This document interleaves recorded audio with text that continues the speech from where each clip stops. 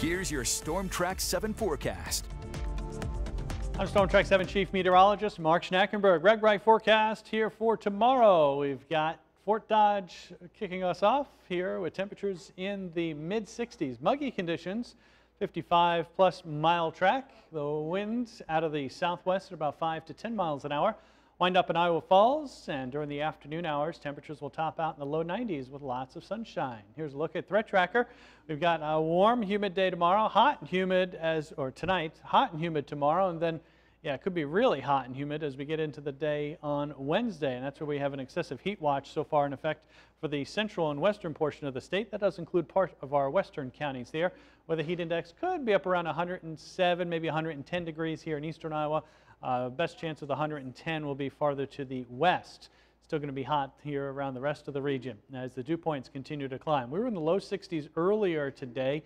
We'll get into the upper 60s here as we head into Tuesday. Mid 70s on Wednesday.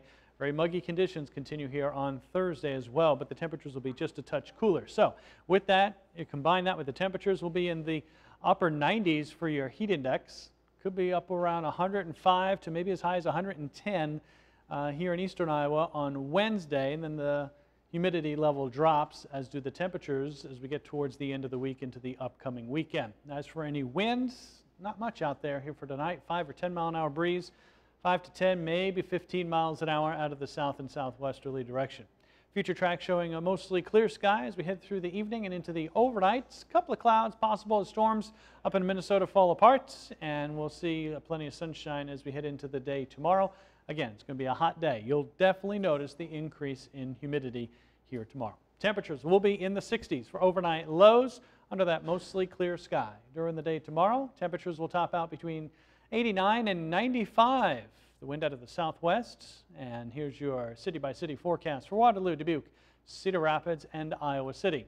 An isolated storm is possible Tuesday night, dry on Wednesday, an isolated storm on Thursday.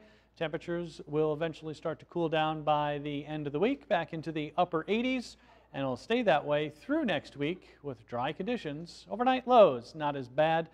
Next couple of nights will be pretty uncomfortable with the high humidity, but with lower humidity, those overnight lows will drop down to near 60.